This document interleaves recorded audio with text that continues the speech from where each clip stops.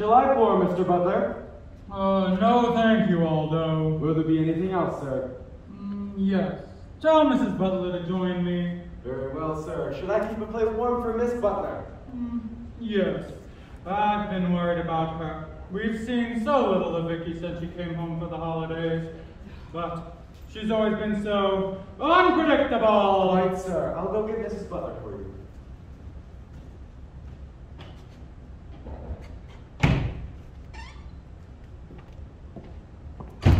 There you are, Angela. Raymond. Coffee, darling. Yes, thanks.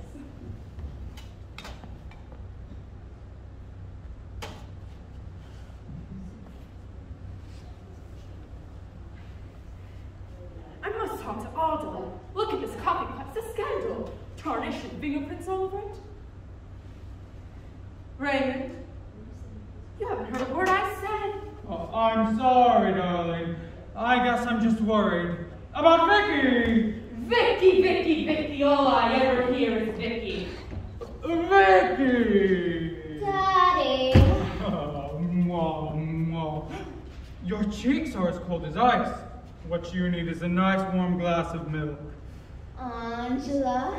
You rang, sir. Oh, good evening, Miss Butler. Evening, Aldo.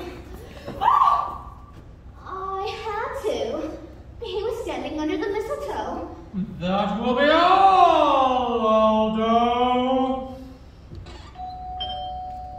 At this hour, are you expecting anyone? Not that I know of. Vicky, what was the meaning of that little display? It was an impulse. Don't you ever have impulses? You tramp! If I were your mother, I... This just arrived by messenger. It's for you, madam. Oh, thank you, Aldo.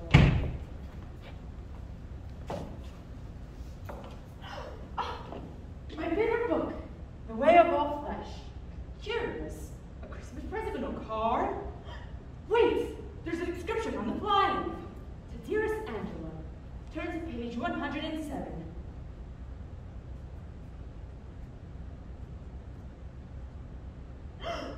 There's a passage underlined. We live in the shadow of death, which like a sword of Damocles may descend at any moment. How strange. How queer. I wonder who sent it.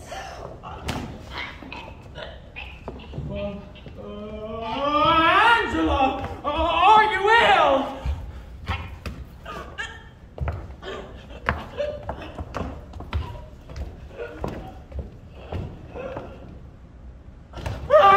Angela! Oh my God! She's dead! But how? Why? Daddy, what are we gonna do? If I may make a suggestion, sir. A suggestion? I suggest we hide the body in the window seat. I got the feet. 1, 2, 3.